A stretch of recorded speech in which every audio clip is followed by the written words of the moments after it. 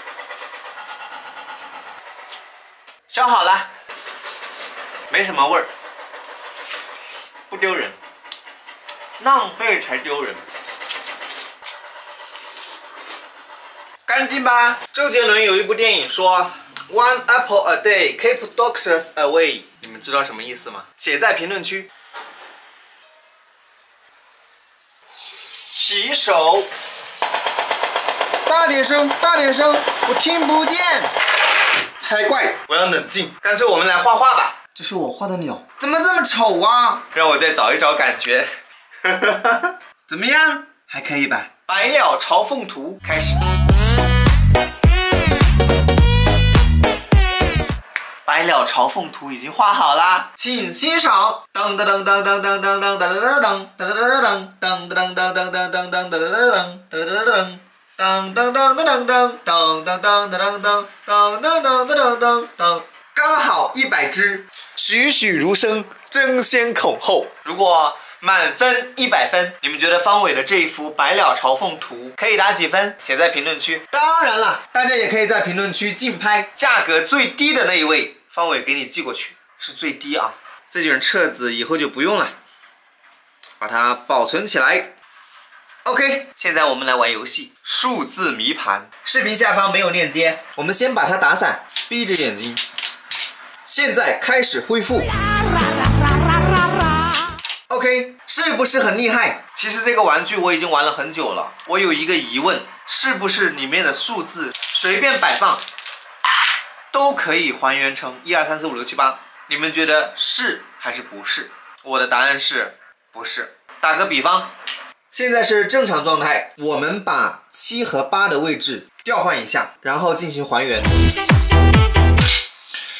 不行，再来一次。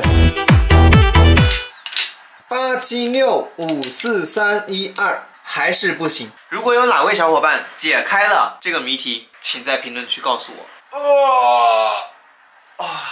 休息一下。天都黑了，翠翠和小星星还没回来，我好饿呀！他们回来啦！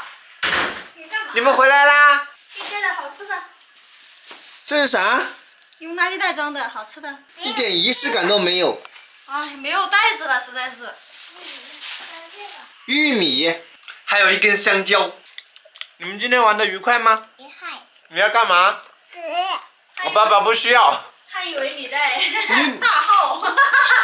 他以为我在上厕所。这里面是什么呀？酒。酒啊，你不能喝。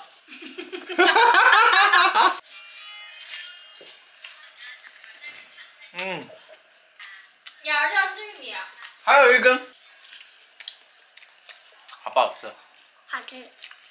你们今天干嘛去了？去吃包子啦。今天去吃包子啦。小星星吃的好香啊！你吃饱了吗？还没吃饱。怎么了？完了。他吃完了。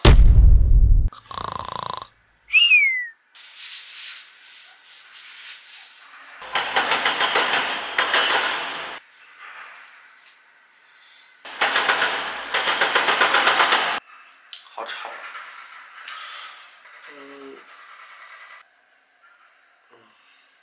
我先洗个脸。